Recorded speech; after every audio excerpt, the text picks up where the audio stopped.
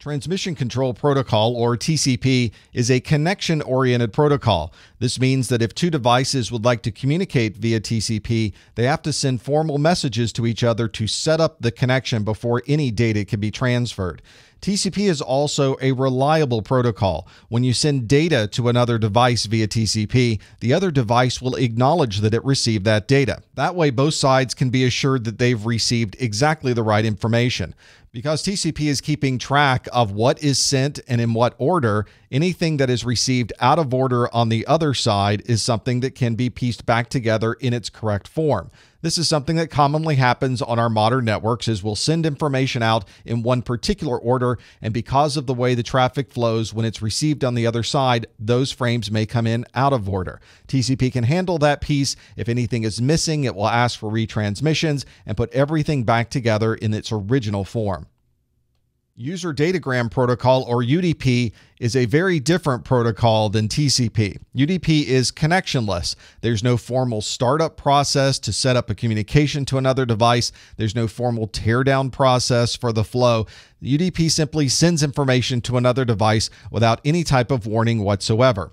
UDP is also what we call an unreliable protocol. This doesn't mean that UDP is any better or worse than any other protocols, and it doesn't mean that UDP doesn't work well, because UDP works exceptionally well. What this means is that there are no acknowledgments to the data that's sent to the other device. So the originating station really has no idea if the information has gotten to the other side or not. And generally, the applications that are using UDP don't care if all of that information got to the other side. It's making a best effort to send that information out, and it doesn't worry that it's not receiving any acknowledgments back. Because there are no acknowledgments or tracking in UDP, there's no way to reorder or retransmit information through the network. And usually the applications that are using UDP as a protocol aren't concerned with retransmissions. There's no need to retransmit a voice over IP communication in real time, so therefore UDP makes a fine protocol for that particular purpose.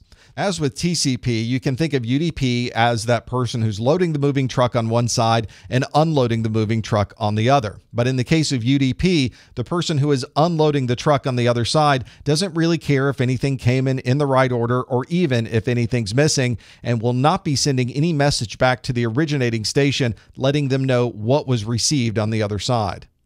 When you start working with TCP/IP, you start using port numbers, especially as you're referring to different applications. In a single IP packet, you'll have a server IP address, a server port number, a client IP address, and a client port number. And this is how the end stations are able to send information to each other and have them find their way to the correct service. There's two types of ports we often reference in TCP and UDP. Non-ephemeral ports are ports that are permanent. They're ports that are set up for a particular application, and those port numbers on a service will not change. They are always that particular port. When we refer to web servers as providing services over port 80, that's a non-ephemeral port. That port is always going to be port 80 on that web server and that IP address, so that everybody knows what port number to use on that device to access those web servers. Ephemeral ports are temporary port numbers. They're port numbers used so that you can start a conversation, and once that conversation is over, that port number is no longer in use. For example, if your device was communicating to a web server, you're using an ephemeral port on your device, or temporary port number, so that you can create a connection to a non-ephemeral port number on that web server. When a device is given a port number, whether it's TCP or UDP, the number is going to range between 0 and 65,535. As we mentioned earlier, most services use non-ephemeral port numbers, although there are some services that are completely dynamic, and you'll connect to those services at a different port number every time.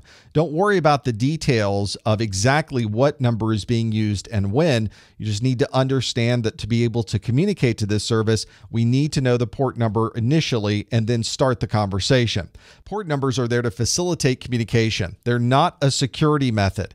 You can certainly change the port number of your web server from port 80 to port 3000, but then you'd have to tell everybody to communicate to this web server, communicate over port 3000.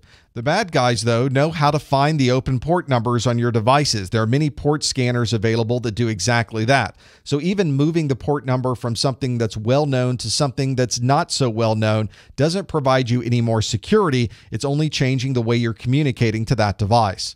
If you're going to provide a service on the network, then you need to make sure that all of the clients know what port number you're going to use for that service. That's why we use well-known port numbers for these services. If you're going to communicate to a web server, you're always going to use TCP port 80 and TCP port 443 because those are the well-known port numbers for that web service. Although TCP and UDP can use port number ranges between 0 and 65,535, they are providing completely different services and using completely different protocols. You could have on one single machine one service running TCP port 80 and a completely different service providing information over UDP port 80. Let's look at how these port numbers work together. On our network, we have one computer, my computer 192.168.0.5, and a web server running 192.168.0.10 as its IP address. There are services running on this web server that are using well-known port numbers. UDP port 53 is used for DNS, TCP port 80 is used for non-encrypted web services, and TCP port 443 is used for encrypted web services. To communicate to these services, our client device chooses an ephemeral port number, TCP port 1331, and communicates, for instance, to TCP port 80. It sends information back and forth, and when this particular conversation is complete, it closes out this particular traffic flow. If this device now needs to perform more communication to any of these services, it will choose another ephemeral port number and communicate to any of these non-ephemeral or well-known port numbers on this server. Some of the most popular protocols on our networks are web browsing protocols. These are protocols used by web servers, but other applications may use exactly the same type of protocol and the same port numbers as well. Information sent to a web server can either be in the clear or non-encrypted, or it can be encrypted information. And we tend to use two different port numbers to send these two different kinds of data streams.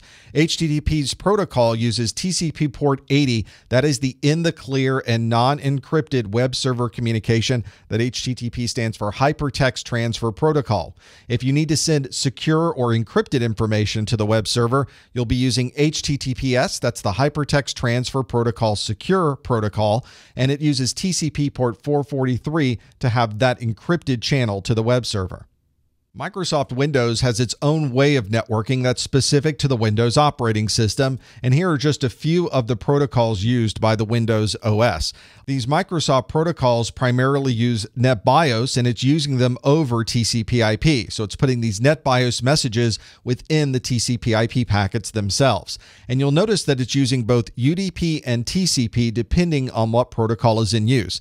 UDP port 137 is the NetBIOS name service. So if you need to find a device on the network by name, you're going to communicate via UDP 137.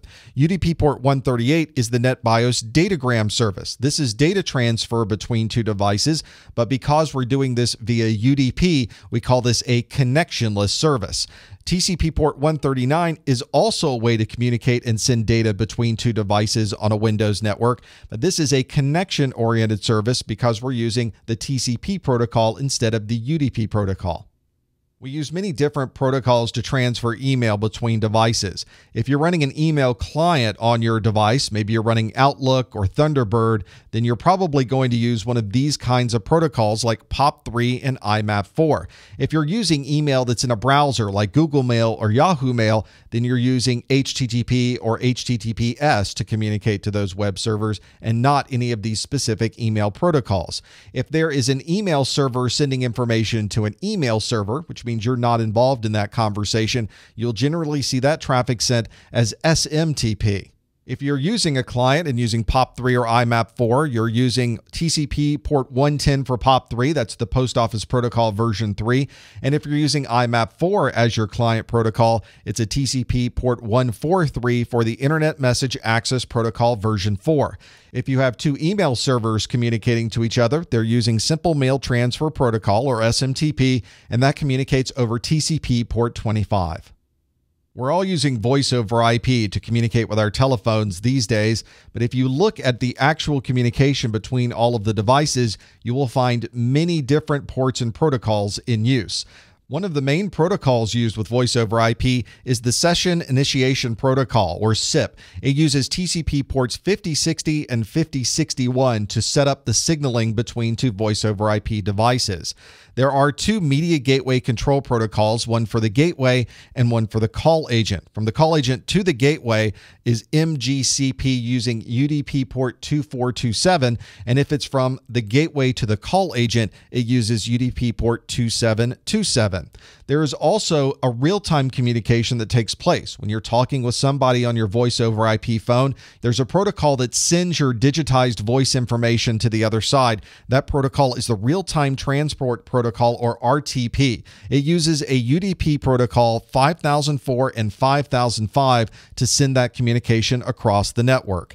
And lastly is another signaling protocol you may use on your voice over IP network. You're either going to use SIP or you're going to use H323. This H323 standard signaling protocol uses TCP port 1720 to be able to communicate that signaling information across the network.